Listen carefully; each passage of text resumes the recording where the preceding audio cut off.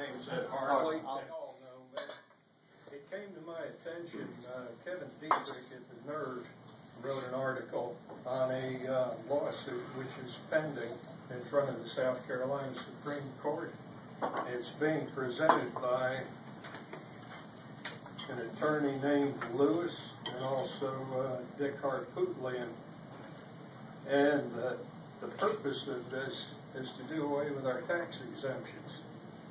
And it concerns me a little bit. The original lawsuit is dated March 14th, and as far as I can figure out, this is coming out before the Supreme Court on November 29th. Item 1, this has not gone through a lower court first. Item 2, this sounds like a fast-track deal to me, since it was just presented on, or instituted on March 14th, and up for review on November 29th. The basis of the lawsuit is saying that our tax exemptions in the state of South Carolina are not constitutional. This was addressed, I believe, in 2003 already, and the findings at that time, and there was only 67 exemptions at that time, they were found to be constitutional. So we continued the way that we are. The way I look at it, certainly there are some exemptions that I disagree with, and the entire system should be looked at. But if this goes through, especially with Gene Toll as being in charge of this, is a cause of concern for me. But if it's proved to be unconstitutional, the way I look at it is the DOR could immediately begin taking taxes on things like prescription drugs, food, fuel, ATM machines are in there as well. Yes, sir. Just clarify so that at least I can understand. When you fill out a 1040 federal form, right, and and you're entitled to certain exemptions, those same exemptions automatically go to the state on your state taxes. Right. How are they going to? So I don't see how they can do that. I don't either, and that may be the basis for the ruling of being constitutional in 2003. But my main purpose is, one, to make y'all aware of this, and number two, I mean, I'm representing myself. I'm not representing the Tea Party, even though I lobby or I chair the lobbying committee. But this is concerning.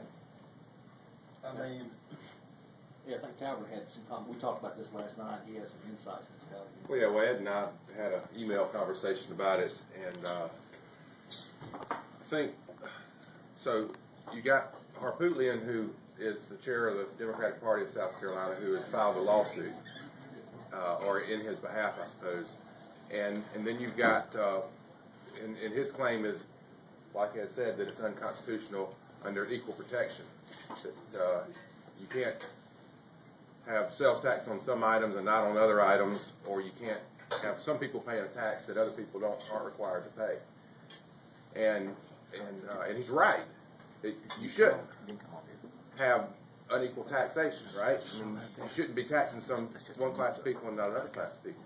But then you've got McConnell and Harrell, who are writing articles all around the state and filed an amicus brief, I think, that they say, well, it's not the purview of the court, that it's the legislature.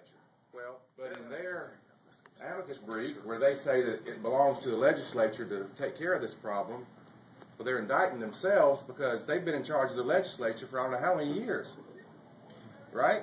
Right. So the solution, in my mind, is you lay it right at their doorstep. They need to take care of this. They need to get rid of the sales tax exemptions, what they're talking about. Get rid of the sales tax exemptions and then lower the sales tax. So right now, the numbers are we collect $2.1 billion in sales tax. The state does. But the state exempts $2.8 billion in sales tax. So the state exempts more than what they collect. So if you do the math on that, and you get rid of all the exemptions, you can lower the sales tax by more than half and still collect the same revenue. And so you stop subsidizing all the people who aren't paying the sales tax, because that's what it really is the folks who are paying the sales tax on the items are subsidizing the folks that aren't, like the permanent medical equipment and other items like that. You know, you've got a guy who goes out and buys a $100,000 Cessna. He pays the same $300 sales tax that you buy when you go out and buy a $1,000 beater. Well, it has to be more than that, because it's $300 max is the maximum sales tax. So the indictment is that the House and the Senate should take care of this and get it out of the court's purview. I agree the court shouldn't be deciding this, but the legislature needs to act on it, I think.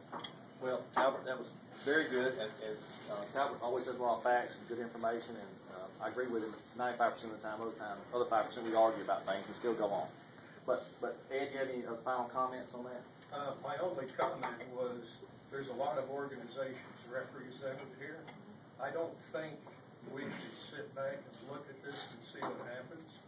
I think there should be some type of public voice against it, at least procedurally.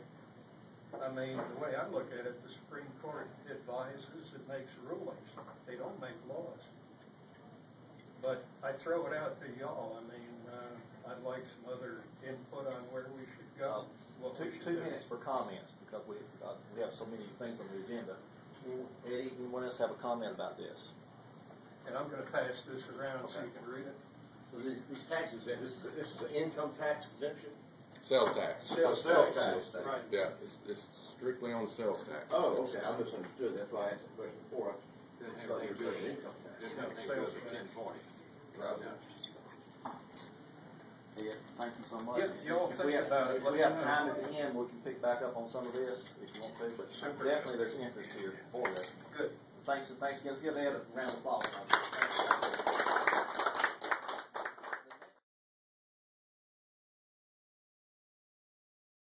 And if you're visiting South Carolina, drop by the Shoney's Restaurant, Airport Boulevard, here in Cayce, South Carolina.